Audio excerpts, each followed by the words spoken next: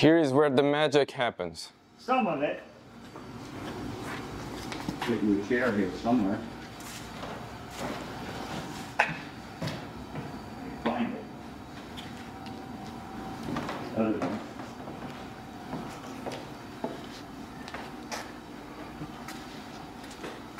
everything is all tied up right, because she's crazy right now. I'm expecting a plumber to come here and put a toilet in.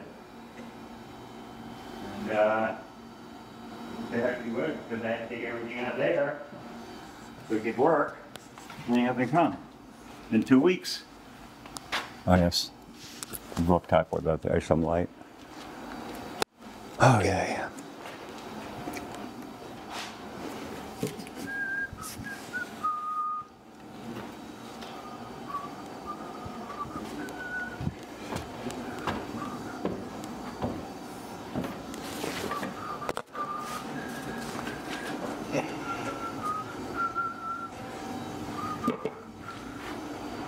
Oh boy. Oh, if you need a chair, there it is. All right. Yeah, I get mad at it. I locked my keys. I locked my keys in here. Oh no. And I couldn't go anywhere, I couldn't use my truck, I couldn't do anything. So I opened it. Of course, well, yeah. Well, when I can afford a door, I'll get another door. Works.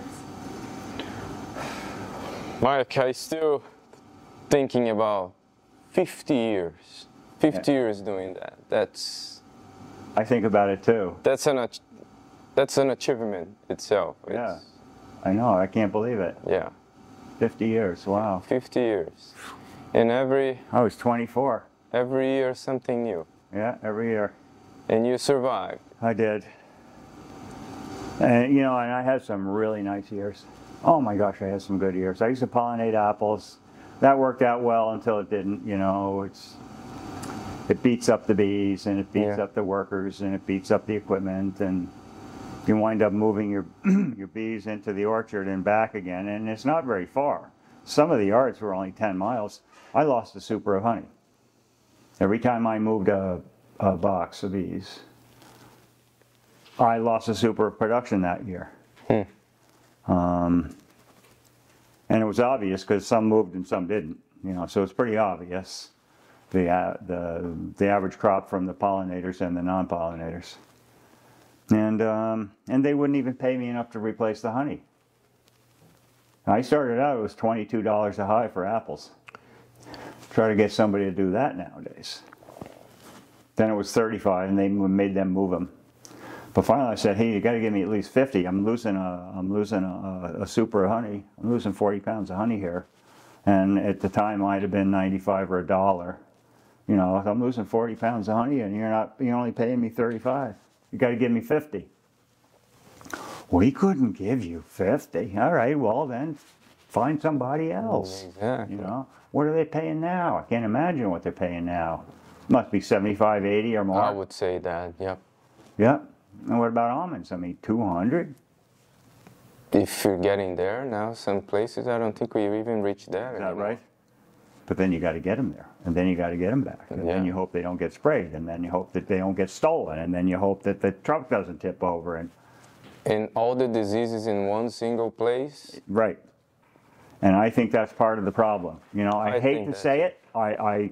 I love my commercial beekeeping friends. I hate to say it, the migratory guys, except for a few, you know, but it's got to be affecting the bees. Oh, yes. I have. And so they come back here, and they're spread out around us. Is that why the mites are more virulent, or the viruses are more virulent? Is that why all of a sudden, no, I don't buy bees, all of a sudden the European is showing up? Yeah. Where's that coming from? You know, I know when they come back, because all of a sudden my hives are full of beetles. Is that right? Mm-hmm. I couldn't bring something in here. You can't bring cows in here that are full of parasites and diseases and brucellosis and all this noise. Or even nursery stock. You can't bring nursery stock in here. You couldn't bring hemlocks in here with woolly adelgid. But you can bring bees in here with varroa mites and beetles and who knows what else. My experience now, Mike, visiting commercial guys for almost 4 years now, there is the people that are successful, and we need to define successful here. And successful for me is have a sustainable operation that provide you a profit every year, and you have more control of the bees in your life. You're healthier too. Right. The guys that I see success on that are the guys that are avoiding going to California and have more local and more organized operation. They have more control. They make less money, I would say that. Maybe up front. Up front, yeah, but their lifestyle, their health, the health of their kids, I see a big improvement like when I look at them. Right. Yeah. It's true. I believe that. And so I think it takes some people a long time to figure it out. That just because they get a bigger paycheck doesn't mean that they're any farther ahead. They're hurting themselves, and they're really their bees. The bees. They're going after the money, and they're thirsty. Some of those need, and they're desperate. I understand that part. Some of those are just going for because of the greed. Right. And they don't really need that. And we look at them like, I look at you. You're 74 and you're still sharp as hell, and you're active and you're good. I see some guys with 40 years old that I think they have 65. Right. And they're overweight and they're overstressed they're and destroyed. They eat poorly. And Yes, I agree. They're destroyed, I don't know how to help. Yeah. Because they are poisoned by that greed. You know, if I had to take care of myself at home, I'd probably be in tough shape because I just don't like to cook. I would eat the quickest stuff I could, but my wife Leslie, she just makes sure that we have good food to eat, and that has really helped a lot over the years. Very important. I would. That's what I want to learn from you, because I was talking with my wife right now. I want to be like that guy. I want to be like Mike. I want to be like Mike. Yeah. Yes. And I really agree with that. So I mean, I get plenty of friends that are commercial migratories, and I don't want to slam them. No. It's just observations over the years. It's just like you're not any farther ahead, and you're going to be dead. You're going to be dead when you're 55 because you're going to have a stroke. Yeah. I clearly see that, and I don't know how to touch the subject without piss them off or so I don't bother. It's hard. I don't come out publicly about things like that, and call anybody out.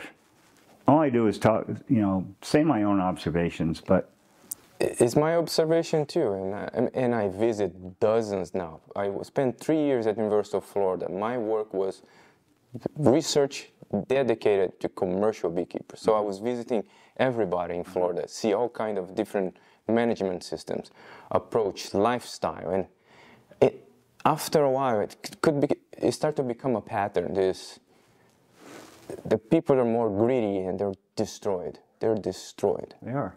They're affecting their families, relationships, and I don't know how to help on that. I sent bees to Florida once. I sent 400 hives. They came back stinky rotten with chalk brood. That's when we first got resistant Varroa mites, to Apistan. And they were 15% hopelessly queenless, and on and on and on. Yep. I mean, why would I ever do that again? I don't get it. I'll figure out how to winter my bees here, and I'll leave them here. One of the greatest, one of the best helpers to the queen breeder, to the beekeeper, is winter, because winter is the great selector for a good breeding stock. Yeah. So if it can make it here and be a thriving colony, there you go. There's a possible breeder right there. Well, what do you got if you go to Florida or Georgia or wherever? What have you got? Well, you're keeping bees in the Northeast. Look at this climate.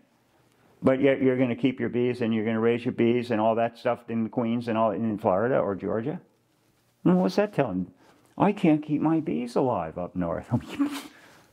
Because you don't keep your bees up north.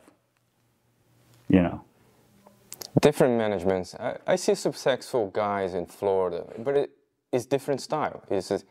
And I'm the guy that always preach local bees are always better. Yeah, but my bees going to Florida might not be so great. No. If you're breeding here for so long, adapted very well here. I send queens from Florida to Alaska, and everywhere in between, and people really like my queens. Florida, I had some reasonable success with my queens. But I sent a bunch to, I sent them to El Paso, Texas, and somehow they made it to Mexico, and they said, and the consensus was, your queens are too slow. Well, yeah, because they want Italian stock that builds up these huge colonies. Of course they do, and quick, and they might wait until the resources are right, and then they build up. Well, that's exactly what I want in a bee. Okay. So, of course it makes sense to me. You breed for the things you want that is important for you in your local environment. Right. Maybe the most important thing here, the ability to winter. Because if they don't winter, you got nothing anyway. True. So you got no breeding stock if they don't winter. So, yeah. Mike, I want to take your views on the increased row crops in Vermont. Yep. So what's going on with that? Well, farmers are getting greedy. They're up against the wall with their cost and expenses and income. So you got to have more and more and more and more cows all the time, and you got to feed them so you get the maximum production out of every single cow, even if it's only for a few years, and then they're down the road because you burned them out with all the corn you feed them. This is what farmers tell me. I don't know. I'm not a dairy farmer. But, when I started 50 years ago, and even, into the 90s, I would say, I tried to figure out when they started using clothianidin in corn, and I would say that's approximately the big explosion of corn growing in Vermont. And I think that was around 2004. That could have been a few years before. But before that, there were pastures for the cows to go out and eat and poop. And it was full of white clover. I see. And then they had hay fields that were, alfalfa and forage crops, and white clover. If the alfalfa started to go by, white clover came up. White clover is so awesome. The first thing that comes up in a white clover and a white Dutch is the flowers. Yeah. And they work it again. A lot of stuff here, they cut it once and it doesn't yield anymore. Ladino, Alsike, they're great flower, but you get one crop. White Dutch just keeps coming and coming and coming and coming, and it's perennial and it spreads by right, and the rhizomes in it gets bigger and it's great. So first they plowed up all the hay fields, to grow more corn, and they got rid of all the pastures. They plowed up the pastures, took out the rocks and tiled it, and they don't need pastures because the cows stay in the barn 12 months of the year.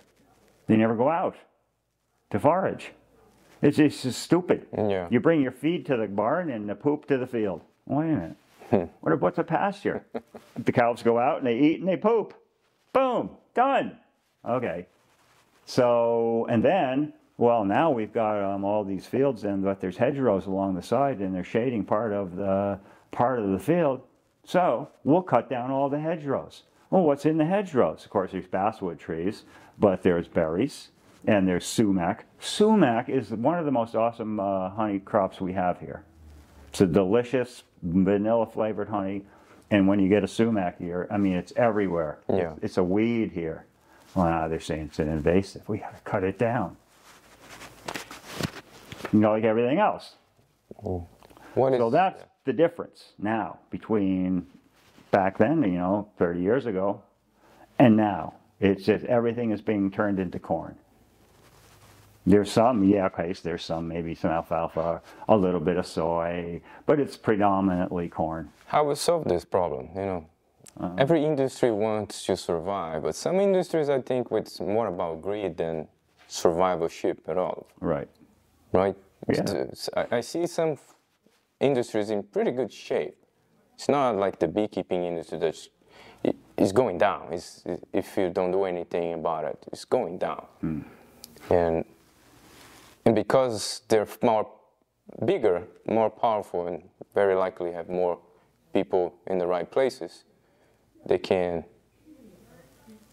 influence policies in different ways.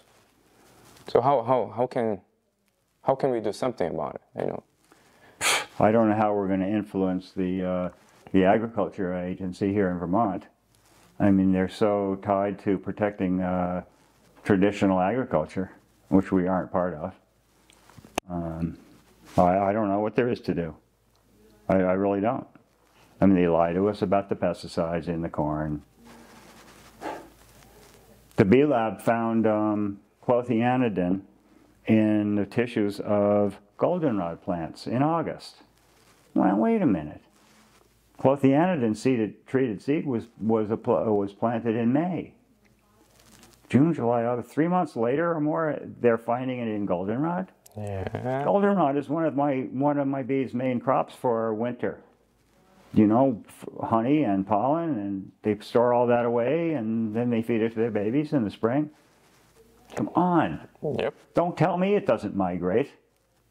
The goldenrod never got treated with clothianidin, so why is there clothianidin in there? It goes everywhere. So it does, exactly. People need to know those things. They're probably floating in chemicals they don't even know they're in contact with. Absolutely.